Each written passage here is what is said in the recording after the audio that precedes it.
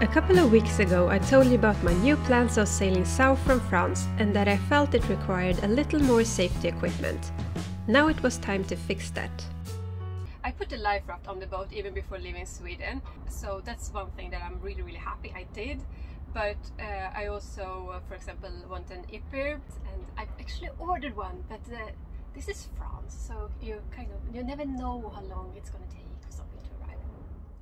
Well, after 2 weeks, Chronopost finally decided they could actually deliver my parcel.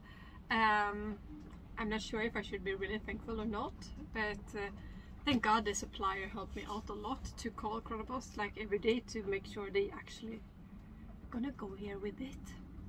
But let's open. Been waiting a long time.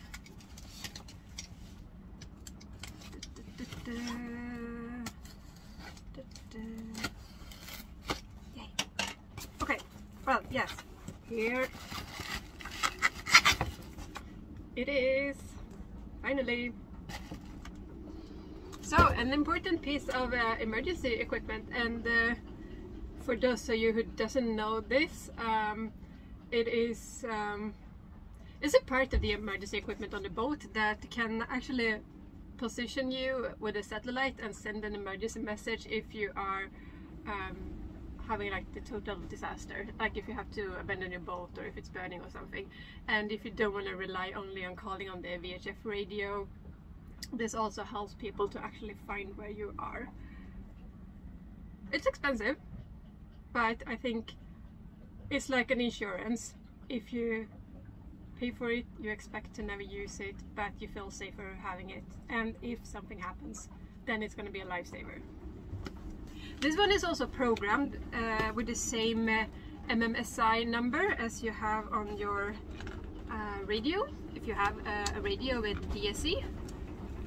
So I think that's why it looks like it's been opened before. And then you have to register it in the country that you have your boat registered, where you have your radio license. That is, I can't open and talk at the same time. That's a bit. Okay, lots of papers.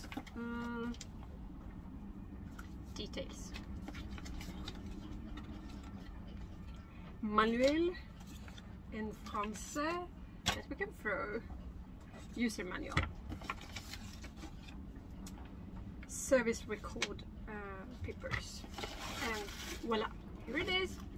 And there are a few different brands on those. I chose the Ocean Signal, which I've heard good things about. And they're also, you can have them manual or automatic, and they can come in a case that deploys if it gets into water. But then it means I cannot have it inside because then it has nowhere to deploy. So it's important it doesn't go down with the boat if the boat sinks, because then it can't send its signal, of course. And that you also place it someplace where you can easily grab it if you have to go in the life raft, because you need to take this with you so they can find you. And this one has a good mounting. Not all the brands has a mounting included. So I'm just gonna find a way close to the companionway and put it there. Very compact, convenient size on this one as well. But first, I'm gonna have some lunch, and I found out a really new recipe. It's like couscous with pesto and avocado and tomatoes. Very simple, but awesome. I forgot to tell you another important thing. I'm looking at my papers here that comes with it for the registration and the programming. But one important thing about choosing actually this one is that it has 10 years of battery life compared to some other ones that only has 7, because changing the battery is expensive. That's not something you can do yourself. So 10 years in front of 7 or 5 years, that makes a lot of a difference. And I think also in 10 years from now, it probably happens so much with safety features and stuff like that, so I'm not even sure it's going to be an EPIRB anymore. So it's definitely gonna last as long as I need this. So yeah, I got my paper with my address, my serial number, and my country code, and yeah, all the information that is actually gonna send in case of an emergency. So now I'm gonna go to, I think I can do the registry online, I hope so. I'm gonna check it out at least. Let's get my computer. Okay, in Sweden, I mean this is different in all different countries, but in Sweden we register at Post and Television Council. I don't know, that sounded like a very strange translation. E-services, that sounds promising. We have collected the services that could make an ease for you. Radio. Allowance for a VHF radio in a leisure boat. I'm confused. It says here I have to call the GRCC. I don't understand if I have to do both or only that. Oh, you can do it by email, apparently. That's good. It's a form you have to fill in. I'm going to continue my lunch while I do this.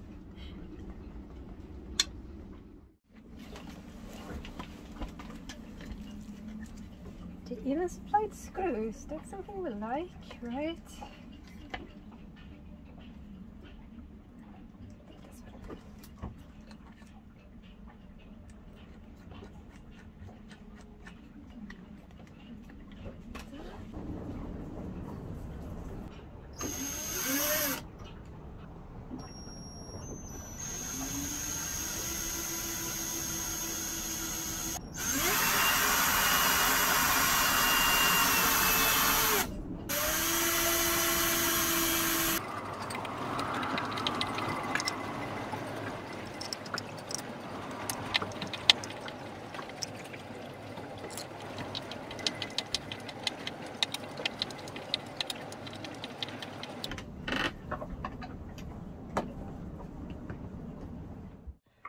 Another thing I want to do before I go out sailing more is to have a check on the chain plates, and on this boat they are behind here.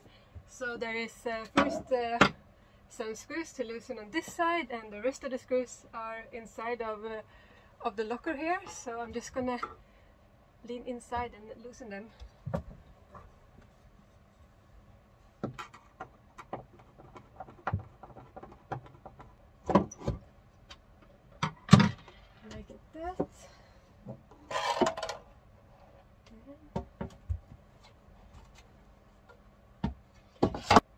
Yeah, it looks pretty good. As you can see, there is no particular rust. It's dry up here. It's been raining a lot the last couple of days, so it's very good to see now that it's super dry behind here. There is no leaks, nothing like that, so everything looks pretty good. And there is of course two sides to this, so even if it looks good on one side, it's not obvious that it's going to look equally good on the other side. So I'm going to take this one off as well.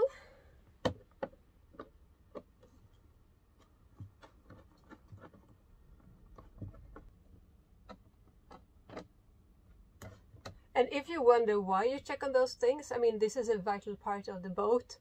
So if they are bad, you can actually drop the mast. That's not something you want to happen.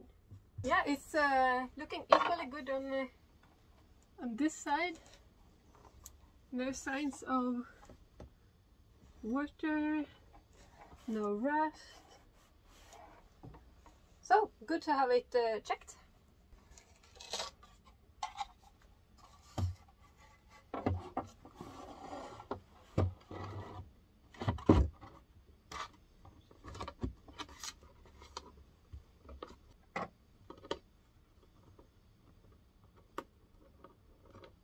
This was actually one of the things that when I bought the boat, I don't know if you remember or if you've seen those episodes, but I had a surveyor, but he didn't even open and check on those.